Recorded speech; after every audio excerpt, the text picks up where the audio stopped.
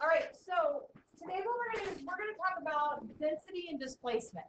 You've probably had this conversation in science class a lot, and I know you probably already done it, so I'm not going to spend a lot of time going through it. Okay, but I'm just going to connect in the volume side of it for us. Mathematically, that's where it fits into geometry because we can calculate volume now. Okay, so as a quick reminder, displacement is the volume of liquid that is moved or changed because you added an irregular object to liquid. Right, so it's nice and neat to find the volume of a rectangular prism, but if you wanted to find the volume of a rock, not as easy, right? So in science, they use displacement a lot in order to find the volume of that irregular shaped object. All right, so that's what we're going to do as well. So here's an example. It says Mary puts water into a rectangular prism with a base that measures 10 centimeters by 15 centimeters. When a rock is dropped into the container, the water level rises 2 centimeters. Find the volume of the rock. All right, so ultimately, we're really just finding the volume of a prism that represents the change in the water level, right? So I don't care how high the container is itself. I'm more interested in that water level changing by 2 centimeters. My container did not change either. It's still a 10 by 15. So because we have a prism, we know volume equals area of the base times height. So my volume in this case is going to be, I'm sorry, my base in this case is going to be 10 by 15. And then the height is 2. So what do we get for our volume? 300 cubic centimeters.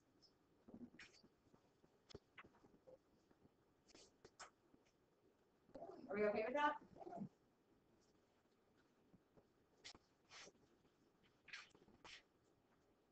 All right. So the other part of this I wanted to highlight is density. So density is equivalent to mass over volume.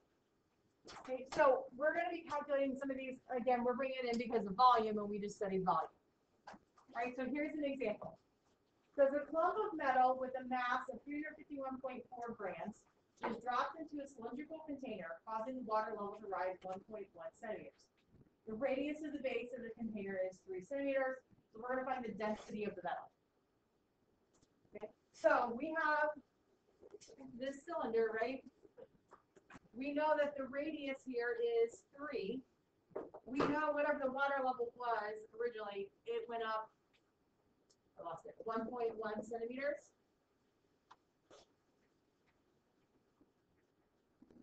So formula-wise, density equals mass over volume. We're solving for density. The mass they gave us is 351.4 grams. Now we need to find the volume.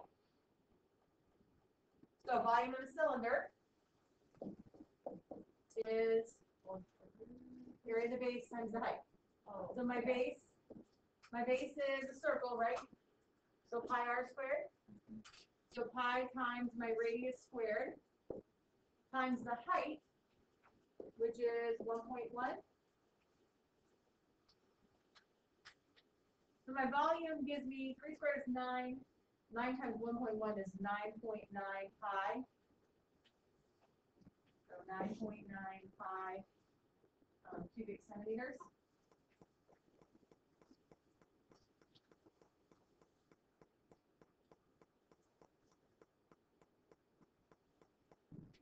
All right, so now we just need to divide this out. Fair warning though, if you're typing into your calculator like that, make sure you put that 9.9 pi in parentheses. Otherwise, your calculator could do 35 or 351 divided by 9.9, come up with that solution, and then multiply that times pi. But that's not what we really want, is divided by pi. So we have 351.4 divided by 9.9 pi. Gives me 11.3 grams per cubic centimeters.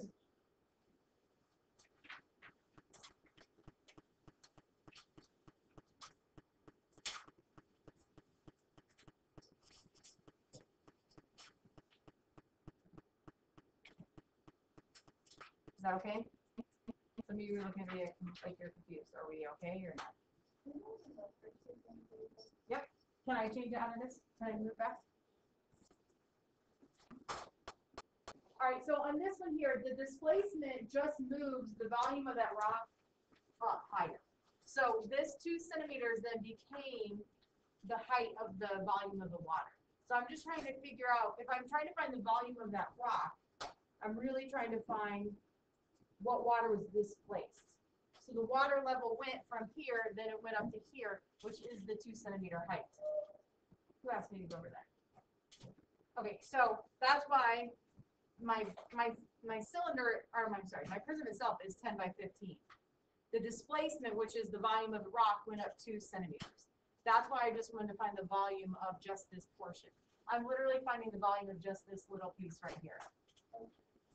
Did that answer your question? You sure? Okay. Now, a lot of times with density, people will throw in population density as well. Okay, so they call it population density and they consider it density because of the word density. But population density wouldn't be mass over volume.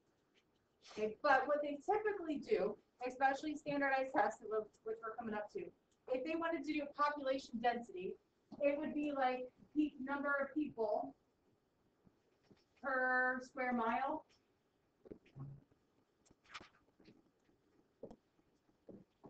Right? So they would have like this answer blank, and they would put the label on there, people per square mile.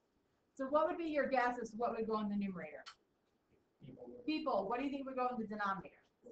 Square miles. Okay? So the same thing works with this kind of density, when we're talking mass and volume. Mass is going to be typically like in grams, right? And then volume is typically like in cubic centimeters, cubic inches, cubic whatever. Okay, so if you're in doubt, think about your unit analysis. What would have to go in the numerator if I wanted there to be grams? What would have to go in the denominator if I wanted there to be cubic centimeters? Does that make sense? Okay.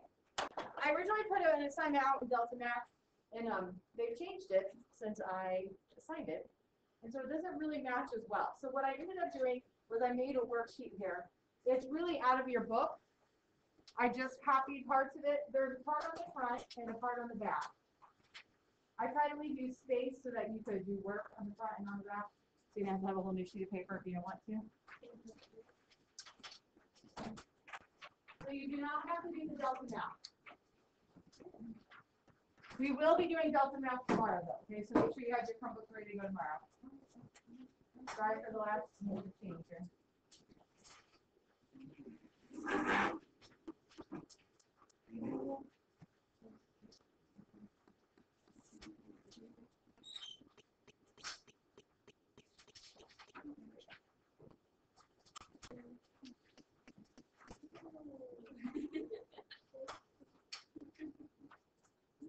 Yes. Oh, I'm sorry. I was going to hand it off to you guys and do the other part, and I just fell off. Okay, so on the front there are 3 pretty straightforward volume density problems. On the back 4 through 7, it says refer to the table on page 535. I put the table at the top there for you. Like I said, it's out of your book. Okay, make sense? Okay, if I can help you, please let me know.